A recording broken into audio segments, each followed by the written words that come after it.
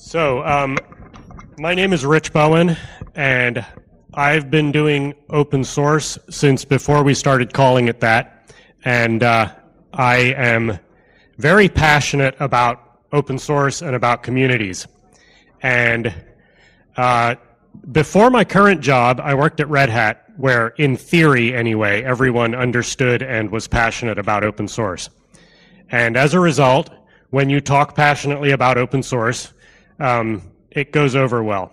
Now I work at AWS, which is a much larger company with a much deeper management structure.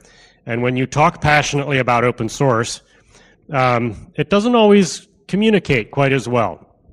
And what I've been learning over the past 2 years is that you need to educate yourself on how to speak to management and communicate the ROI, the return on investment. So what I'm hoping is that my audience here is kind of in line with that thinking. You care about open source. You maybe, hopefully, you also care about your company succeeding. And you understand that your manager cares about results and that those two things are not in conflict with one another. So I'm not talking about lying to your company. I'm talking about translation. I'm talking about learning a new language. Ideally, you are interested in the success of your company. And ideally, you understand that doing open source well is not just for the benefit of the open source project or some nebulous concept of community, but that doing open source well also benefits your company long term. The meta reason that I care about this, and I want you to care, is that as open source has become critical to businesses over the last decade, more companies are consuming open source without understanding it. And they treat it like a shrink-wrapped product that they consume, rather than as a living entity that they maybe should participate in. And if open source is critical to the sustainability of your company, then you should care about the sustainability of the open source. But you also need to communicate that to people who have no interest or understanding in how that thing is made. Now, the funny thing about this slide is that I gave this presentation to a shall we say, a much younger audience in Mexico a few months ago. And I had to explain what those things were. I hope that everyone here understands what those objects are. All right, so backing up a step, think about why you are passionate about open source. The reasons that people tend to give are, some of them are job related. I'm doing this because I'm getting paid for it. That is a perfectly legitimate reason to participate in open source. But especially for those of us that have been doing it for longer, our motivations are different or maybe have changed over the years. There was a survey that was done on opensource.com almost 10 years ago. Yeah, I see the expression on Brian's face that I'm citing this survey. And whether it was scientifically rigorous is not a question that I'm going to address here. But reasons for doing open source other than directly about your career tend to fall into several big categories. One of them is education, learning something new, expanding my skill set, improving my resume, creating job opportunities for myself, and several of those pie slices fit into that. Another category is because it's fun. Linus Torvalds wrote a book called, what was his book called? For the Fun of It, or I forget what exactly the title was, about how when he created the Linux operating system, his primary motivation was amusement. He did it because it was enjoyable. The fact that it has become a multi-trillion-dollar industry that runs all of IT on the planet was an unexpected outcome of that. A third major category is altruism. I am doing this to make the world a better place. I'm doing it to make more people happy. And we actually say this in the mission statement of the Apache Software Foundation. We're doing this for the public good. It's a charity. It's altruism. But the public good contains many things other than just because it's fun. It's not all rainbows and ponies. Now, the great thing about this conference, the reason that I am still coming to this conference 24 years later, is that I get to hang out with some of my best friends in the world and sit around down at Jules Verne and drink beer and just generally enjoy myself. We all have stories, we have common experiences that we share. There are always anecdotes that we tell, like we did last night as we were having beers around the table, about people in companies who just don't get it, and they're kind of funny stories because we can laugh at them behind their backs. But we also like to keep our jobs. So it's important to understand that that is not why your company does open source. Now, hopefully your company has given conscious thought to why they do open source. Hopefully it isn't just something they've fallen into, and they've thought about their strategies around open source. But when I say do open source, that is a very vague way to talk about it that has multiple meanings. It might mean that they are consuming an open source shrink-wrapped product.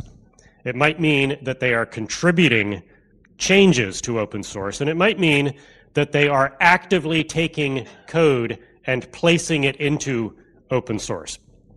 And these all have different strategies around them, and all of these tend to, at some point, be about profit. It tends to be about serving customers in order to make a profit. It's about making shareholders happy in order to make a profit. And if you're really lucky and you work for a great company, they also care about creating a good place for people to work. And if you don't work for one of those companies, mine is hiring.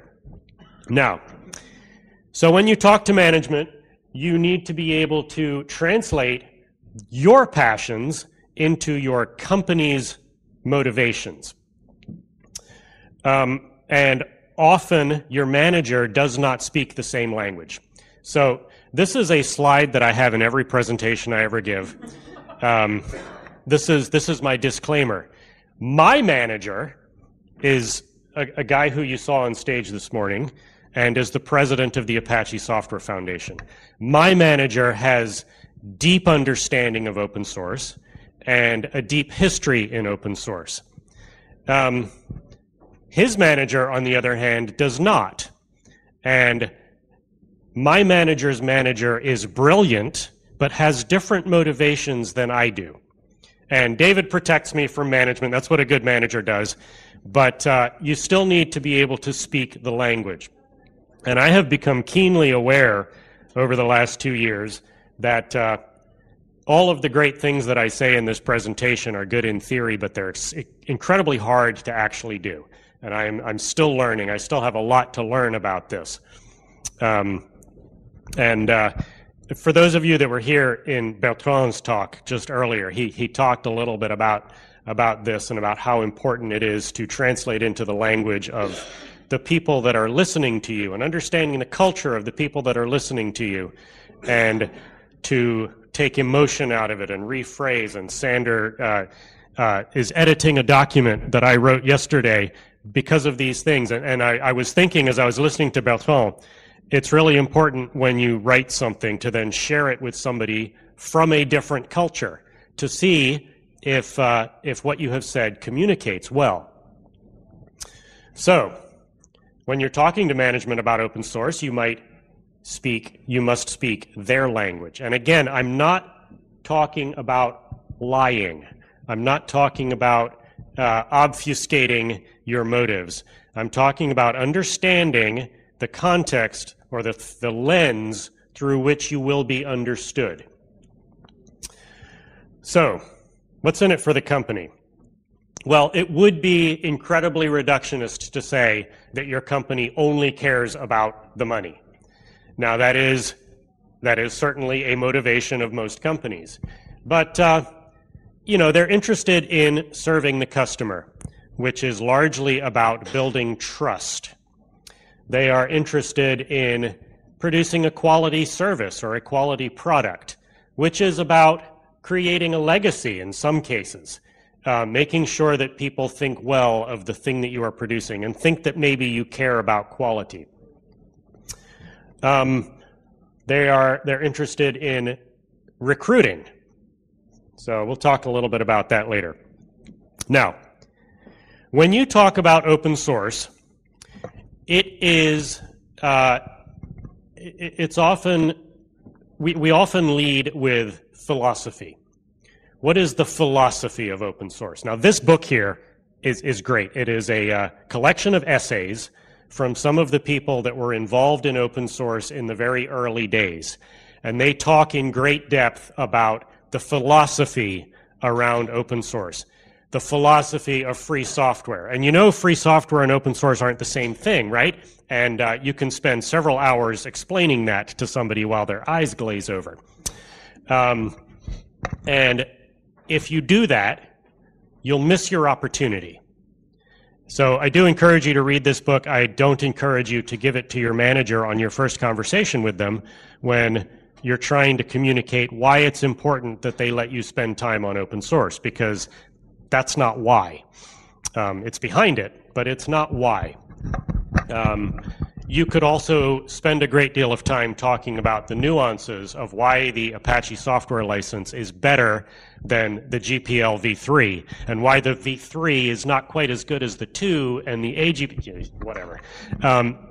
This is a great way to lose your opportunity to speak with your manager and have them actually understand what you're talking about.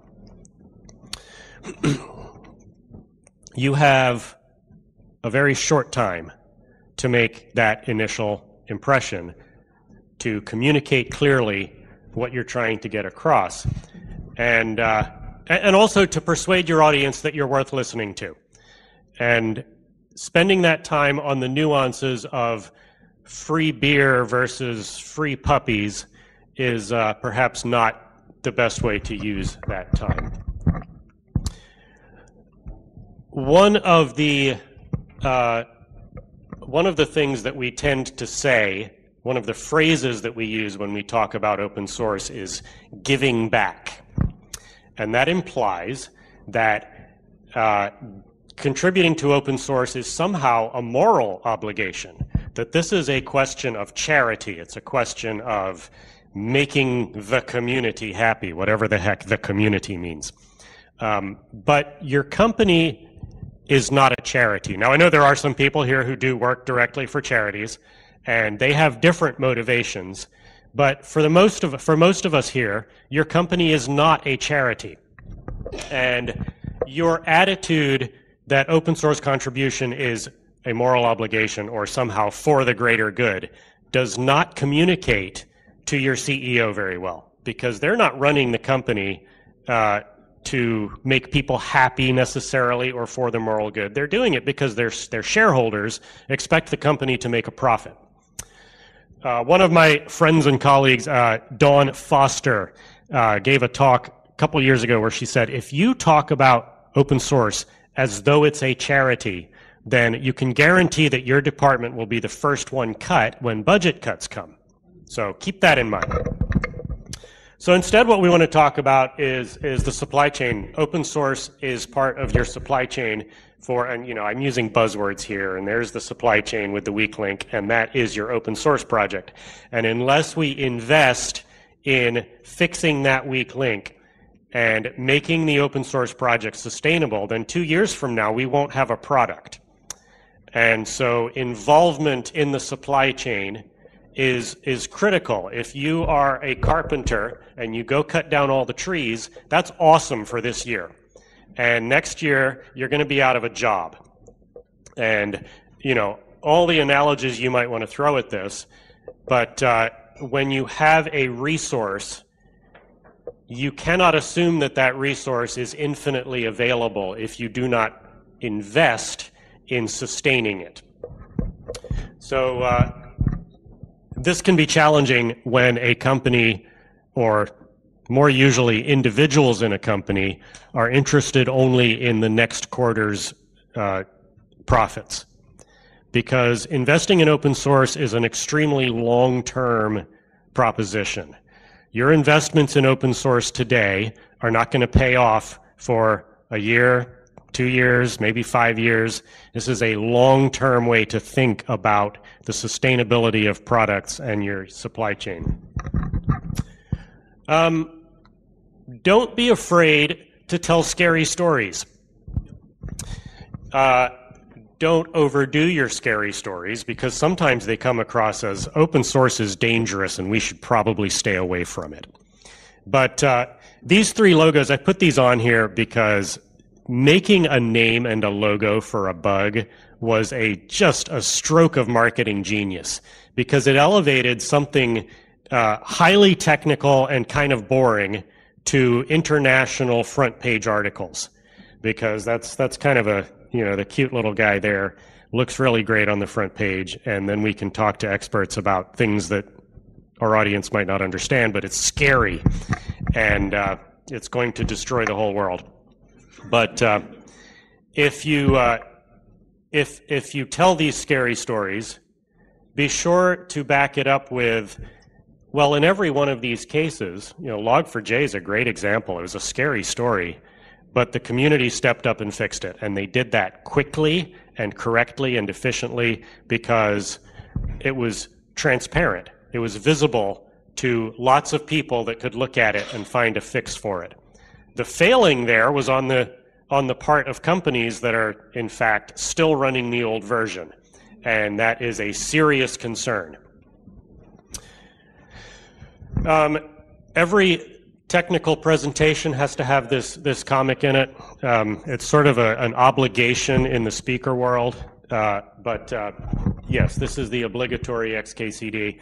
Understanding that those things up on top are your company is important, and if you don't invest in that thing down there at the bottom, then when it falls over, yeah, that's going to affect you. And this is something that, it's amusing to look at it and think, haha, that's not me. But understanding that this is you, and understanding the sheer volume of code and products and services that rely on a library that you have never heard of because you haven't been producing an SBOM for your product.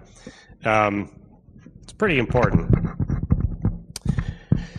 So I encourage you also to present data to your manager. Now, this is a completely imaginary paragraph there, but the point here is that the data that is represented here, defining the risk of not investing in an open source project, is about the financial cost, the human cost, the customer cost.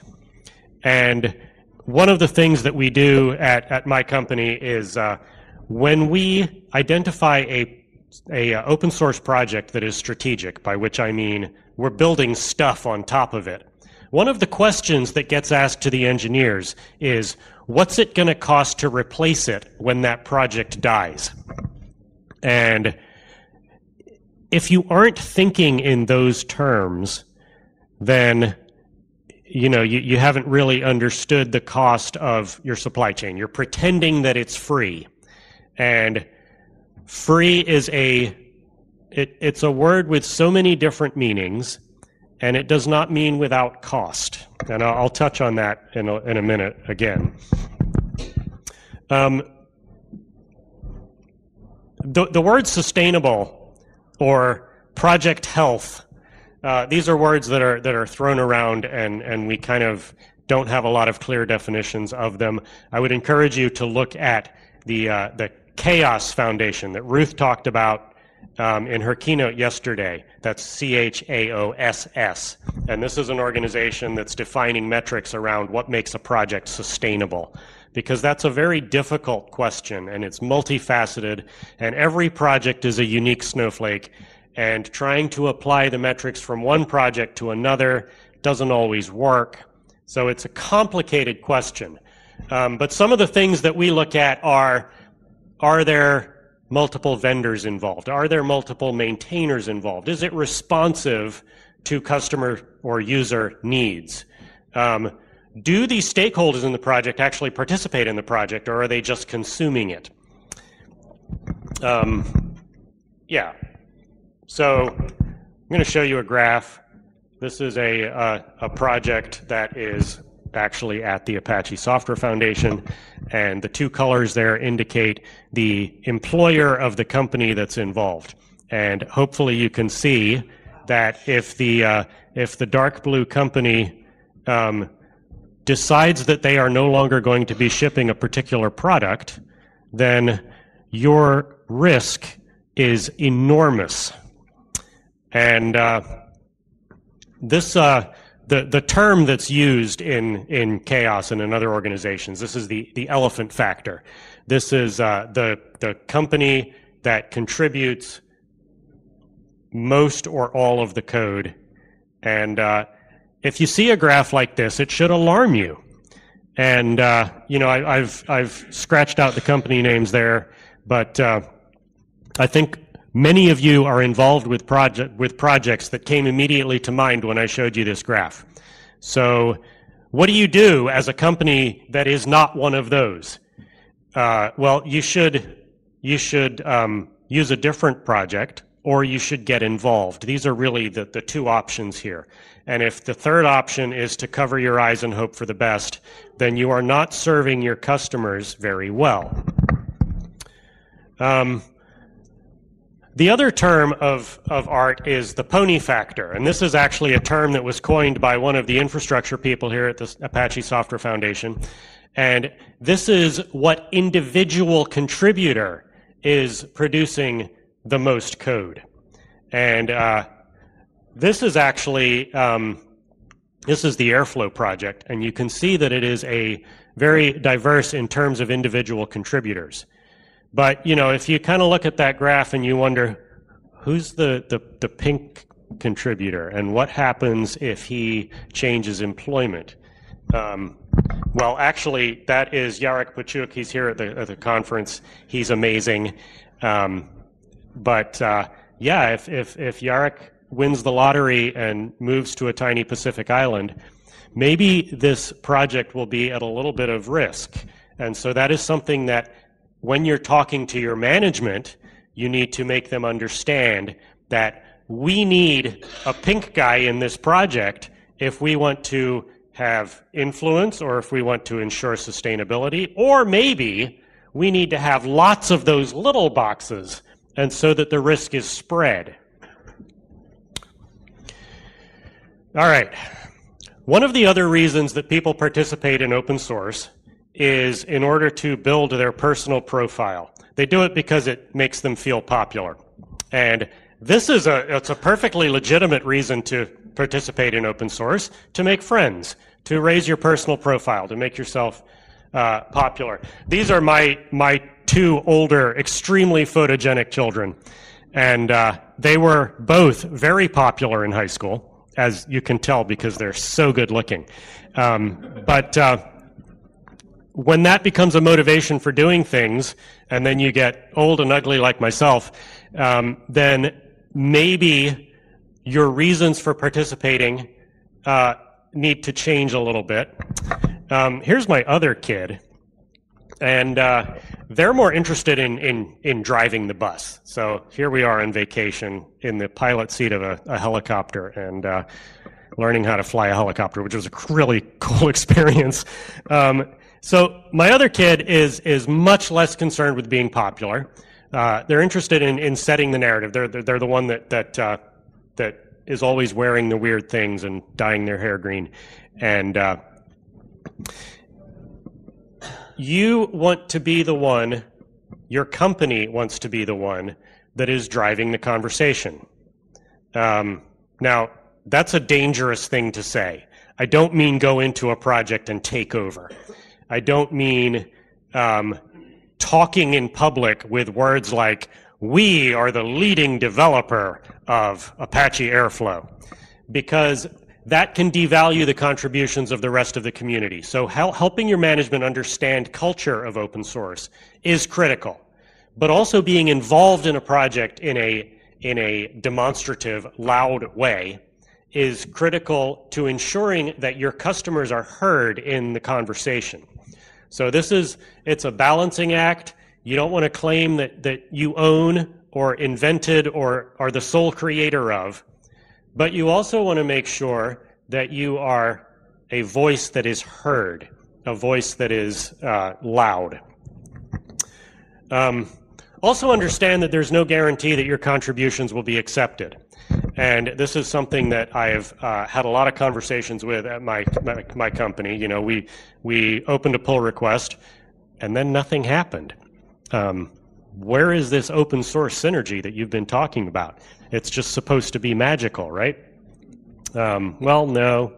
You need to actually participate in the conversation, and you need to be a leader not only in this tiny little feature that you care about, but in the overall conversation of the project. You need to do as we say, the chop wood and carry water. You need to do the things that are not glamorous. Let's see. Yeah, surveys show, and you know that's a very easy thing to say because I don't have a reference here at my fingertips. But I've read many surveys that say that customers that are engaged with open source projects look for your voice in the conversation, and if you're not there, then they're not going to trust you to be a leader in that community. This is one of my company's services. We are engaged in the conversation, and that in turn drives adoption, which lifts all boats. So one of the complaints that I hear frequently about open source is, if I contribute this feature, then I will be helping my competitors. Yeah, that's true. And that leaves you in the position of defining what your actual value proposition is. AWS is not a software company, we're a services company. So our product is that delivering the operation. And so to focus on the software misses the point. Instead, we contribute to these communities in order to make it better for everyone, to increase the whole pie rather than just our slice of it. Which doesn't mean that that's an easy sell to management. And I am almost out of time. One of the other things that is stated as a reason for participating in open source, as I mentioned, is that it's lots of fun. So this is a trip that I took to Kenya a little over a year ago, and I'm on the party bus with a bunch of my new friends who are all open source software developers, and it was a lot of fun. And open source is an endless party, and I come to these events to be with my friends, and your company, despite what they said when they were recruiting you, does not care about you having fun. That is not their motivation. But, you know, instead, you can talk about recruitment. If you preach the message that your company is deeply engaged in open source and cares about these things, then you will attract developers who are deeply involved in open source and care about these things. If you are absent from the conversation, you know, like Dr. Daniel said this morning, you can't just say we're involved because the community is watching and they know when you're lying. And so when I started my new job, I was told my job was to improve the reputation of Amazon in open source. And there's two ways to go about that, right? There is put up a billboard that says we're awesome and great at open source, which wouldn't have been true, or to actually become good at open source, which is the approach that I hope we're taking. Tell me if I'm wrong afterwards in the hallway. But you want to make sure that you create an environment where people, when they hear the name of your company, they think, oh, those folks are engaged in open source. Let's see. Oh, right. People involved in open source can be very opinionated. I don't know if you've experienced this. And that may make them difficult to manage. So, keep that in mind when you're recruiting open source people. Understand what you're getting and plan accordingly. And that's why my manager is David Nally, because he understands me. People often use open source as a way to build their resumes. And your employer is very not interested in you making your resume look better so you can go somewhere else. Or maybe they are, and then that's a problem. That's a red flag. But this is a very frequently cited reason for open source engagement in order to build my skill set, build my resume, make myself more hireable. Don't tell your manager that. Instead, tell them that this is part of your ongoing education. You are building skills. And this is one of the reasons why we want, and when I say we, I mean AWS, we want people engaged directly in the open source projects because it makes them better at their job. It makes them understand the entire project instead of just their tiny little feature of it. It tells customers that we are experts, hopefully, because we are becoming experts by being actually engaged. And so it is ongoing education. The other cool thing about being involved in open source, if you're doing it right, you're also on the user mailing list, and you're seeing all the things that the users are complaining about.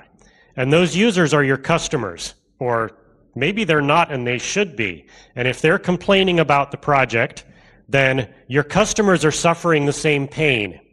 And this gives you an insight that you would not have otherwise. A much broader insight than just the 3 customers that you talk to.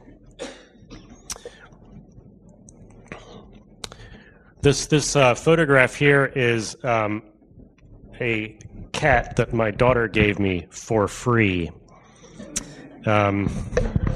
This cat has broken many valuable items around my house. And destroyed the door frame on the back of my house and torn up some curtains. And all of that to say that open source, free software, is free in exactly the same way that that kitten was. And if you talk to your management and use terms like free, what they're going to hear is, well, if we open source something, it will magically get better, the community will show up. Who is this community people keep talking about? It's very nebulous, and unless you are the community, then you can't really understand who the community is. And free is a dangerous word to use. Open source is expensive. It's just as expensive as proprietary software. You're just investing in different places. Or if you're not investing in those different places, it's going to be expensive 2 years from now when all of a sudden that project has died, or changed license, or in some other way become unavailable to you. So instead, what we want to talk about is creating customer value. My wife is a jeweler, and this is one of the gorgeous objects that she has made. And creating jewelry is kind of like open source. Creating custom jewelry is like open source in that you are always listening to the customer and changing in response to what they need. And so this particular item here was remade about 5 times mostly because my wife is a perfectionist, but also because the customer looked at it and says, not quite what I had in mind. Let's have a pull request to change this feature of it. And this is the conversation that you're having with customers, hopefully. Open source is really cool because this conversation is not just, again, with the 3 customers that you have access to, but it's with hundreds, thousands of customers and potential customers out there. You're having this ongoing conversation that's making your product better in ways that you didn't know it needed. One of the phrases that I've always hated around open source in business is the term freeloaders.